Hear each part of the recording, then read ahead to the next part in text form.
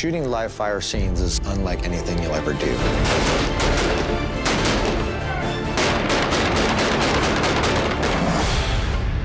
It's better than the 4th of July, man. It was just like, we gotta capture that. Going hot.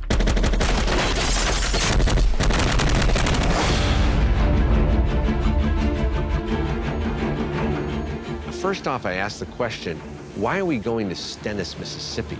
Push it tighter. Tighter. All the way. And they said, well, it's live fire range. What? What do you mean live fire? Well, that's where they, shoot live ammo. One thing that we found fascinating with the SEAL community is they train how they operate.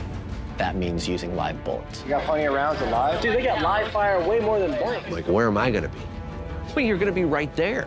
Don't wait on me, let's go. Let's go. Stand by. Fire the hole! What about ricochets and everything? Well, yeah, we'll give you a flak jacket and a helmet. You're gonna be fine.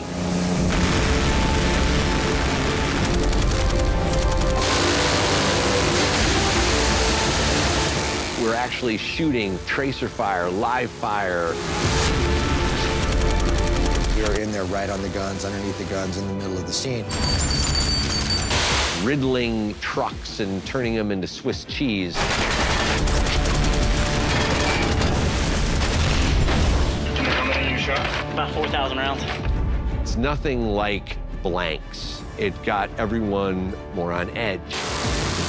It adds an intensity and a level of respect for what you're doing like nothing else in the world. That jeopardy translated into the film that you realized that ain't CG.